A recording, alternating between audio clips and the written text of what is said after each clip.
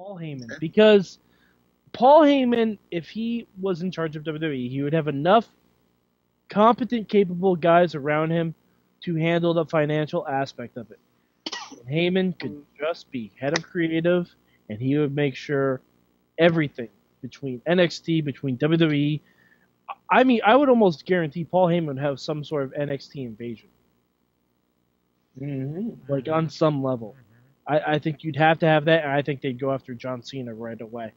And I think that would be a really cool storyline. I think Heyman has such a good vision and such a good method of branding people. Like, that's basically all he's been doing since since he left SmackDown. And by the way, his SmackDown run is still one of the best runs of WWE TV that they've ever had. Like, if you look SmackDown 2002 to 2004, 5-ish, SmackDown was on point. SmackDown was on point. That's where you had Edge, Eddie Guerrero, Brock Lesnar, Kurt Angle, like, all those guys. Because Heyman can recognize talent and he can utilize it effectively while hiding weaknesses. Do you think we would hate the idea of Roman Reigns now if Heyman was running WWE? No. I like that a lot. Wheels, I think your internet's recovered. What do you got in mind? I hope it's recovered. I swear. I'm gonna go with Steve Austin.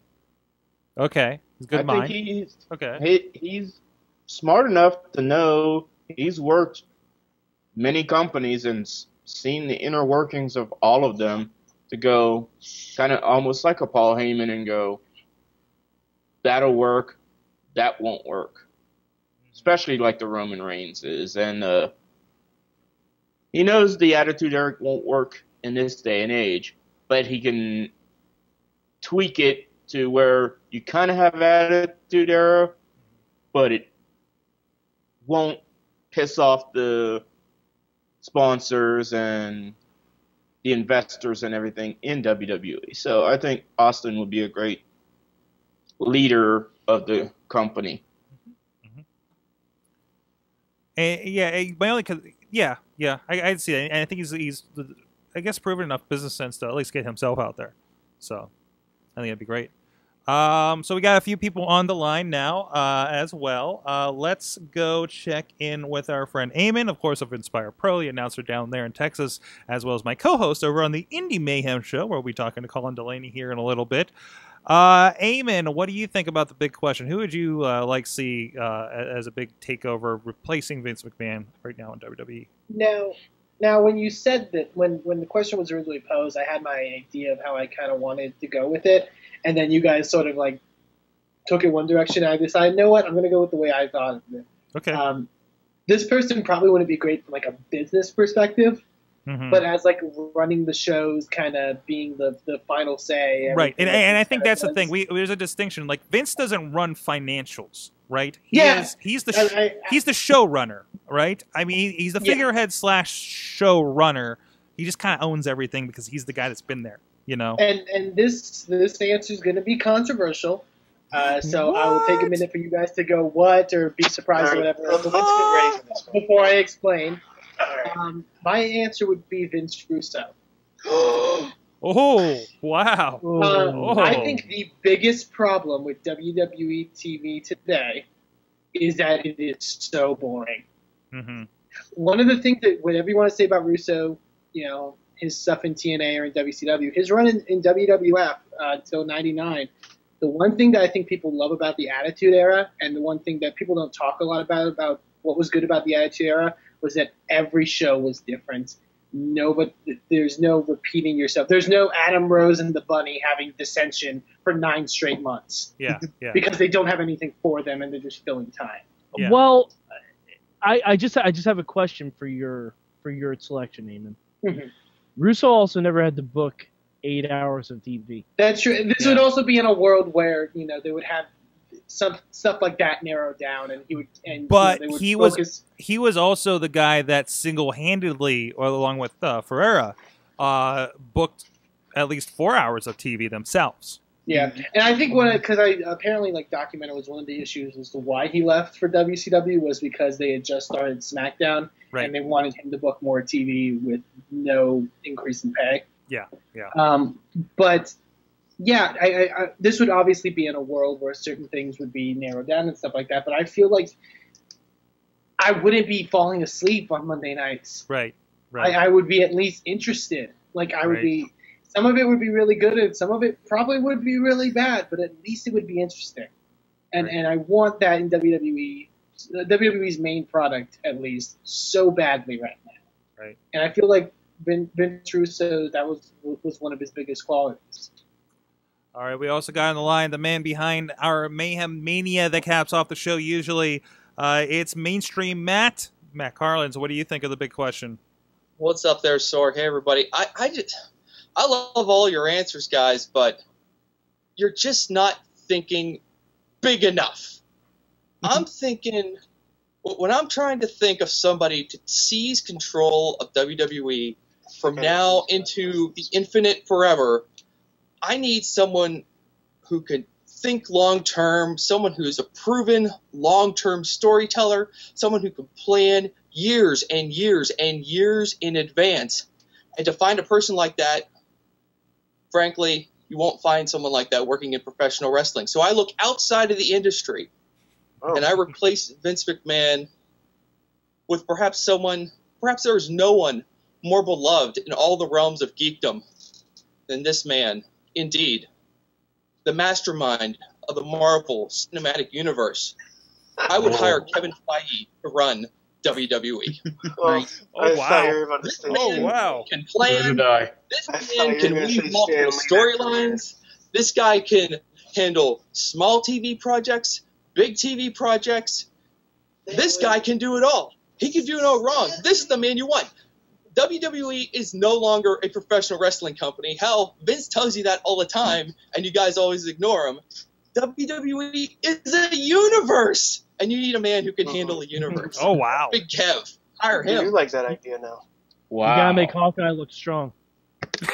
Gotta make Hawkeye look strong.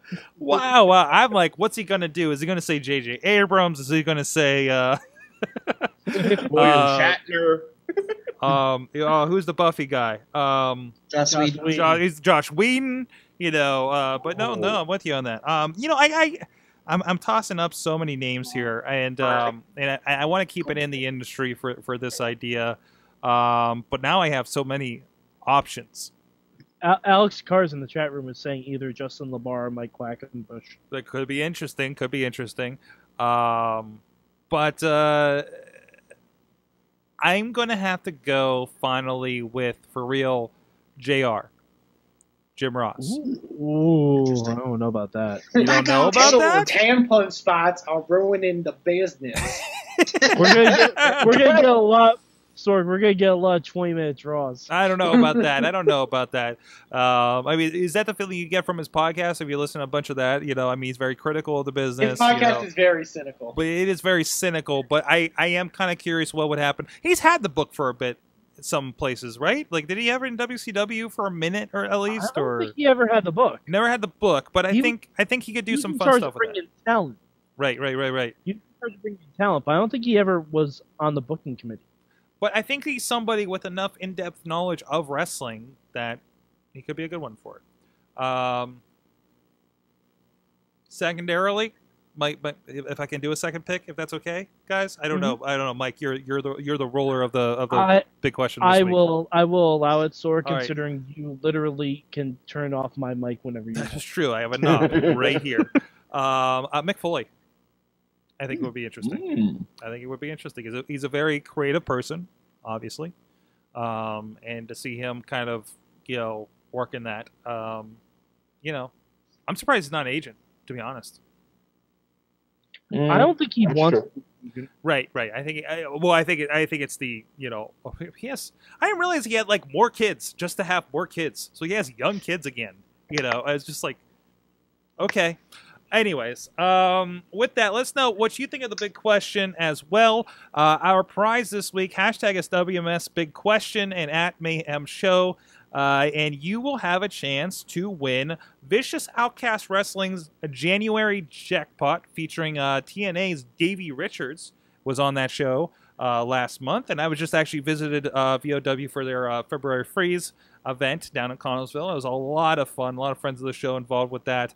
They got a great thing going on there. But this digital download can be yours, and otherwise you can pick it up for $7.99 over on sorgatronmedia.com/store, pittsburghwrestling.com. Great group down there, Vicious Outcast Wrestling, that we support with digital downloads as well. So go, please, let us know. Who would you like to see take over for Vince McMahon? Hashtag WMS Big Question. And this week, last week we had the big question, and the prize was Best of CM Punk in IWC Volume 1. And we did get a response from EW Planet on the Twitter. It says the problem, and the question was, would the Royal Rumble reactions be what they were if it wasn't for Daniel Bryan being in WWE? If we had no Daniel Bryan, would we have the reactions to Royal Rumble that we've been talking about for the last 2 years now with the Royal Rumble? And EW Planet says the problem with the Rumble would have been worse without Daniel. Got to make Bray look strong somehow. Am I right? So there you go. Let us know. And like I said, this week, January jackpot, Davey Richards is the prize. Sorg, I have a question. Yes. Can LB win this week? LB can win this week because he didn't participate. Sorg, I have another question. Yes. When you refer to the prize, can you try to say it like Kevin Owens? How's he say it? I can't even pretend to do it, but So you have to do a Canadian. that French Canadian English accent is like super a legitimate The like, French Canadian prize. accent. The prize. I don't know. I'm just adding something. That's just French. I think I'm Sorg, just really the prize. The prize. Just pretend you're the mountain. That's Montreal, right? You got to put the in there. The prize. Oh, excuse me.